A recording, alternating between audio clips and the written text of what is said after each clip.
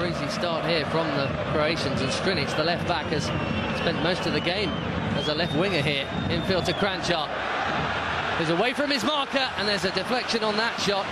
Sifakis scrambling to his right.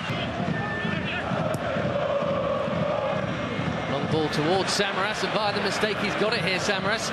Cerna's error it was. Samaras with the curler, and he couldn't quite get enough curl on it. If he had, Greece might have been celebrating a rare away goal. It's their first attack of any note in this game. And it's wide. Now Rakitic, the other substitute. Oh, that's a good hit, and it's a really good save too. And the home fans finally with something to cheer about, and that's a dangerous ball in. And again, Sifakis refuses to catch.